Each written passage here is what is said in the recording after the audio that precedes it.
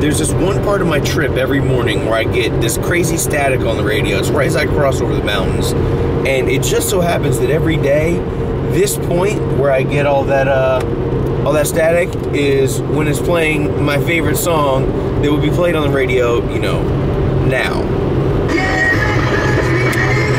I can't stand the static, but I love the song. So dirty and wrong. That's right, Pillow Talk is my favorite song that's out right now.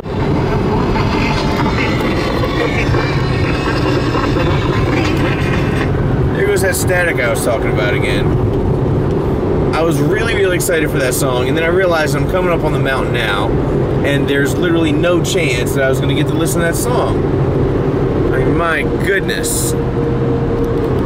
Like, immediately after I clear the mountain, though, I'll get reception back. So, really, I'm only going to miss, like, the first verse and the first chorus.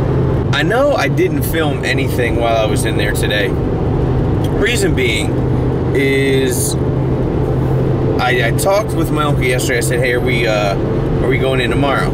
He said, no. I said, okay. This was like 5:05. So within the next 10 minutes, I went ahead and scheduled a meeting for my business. And then about 5 minutes later, I get a text back from him that says, never mind, we're working tomorrow. I'll see you at 8:30. And I said, no.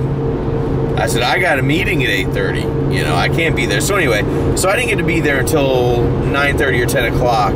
So we had to stay a little bit late. And I was trying to get stuff done because this drive home is just treacherous. But we'll be home soon, have no fear. Darn it! You may or may not believe what I just did. I'll give you 3 seconds. Okay, I made myself a smoothie. The problem with that is that I don't have any, well, I don't have any flexi straws. I've got like regular straws, so I guess that'll have to do. But damn it, I knew this was gonna happen. I'm going to get straws sometime. Alright. Alright. Let's give this another go. Please let there be somebody up at the friggin' course, man. Bingo. We're at aisle 13. And there hasn't been anything on any shelf so far. It's really tempting to just grab a whole box of those. Let me share with you what just happened. I went to the store, it's shutting down, 50% off. And I bought a few things and spent $30. I spent $30 at a store that's going out of business having a 50% off sale and still pay too much.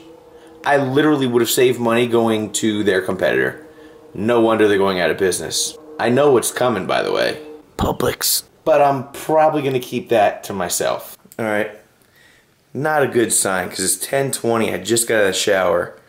Oh, I didn't tell you. When I was in the store, I also got these things. I'm going to do a little bit of comparison because you know I love peanut butter. So let's see how, you know, Butterfingers and Snickers, you know, do with the peanut butters. Anyway, that's going to do it. Today was a pretty long day. Well, that's going to do it for this. I've still got a long way to go, though.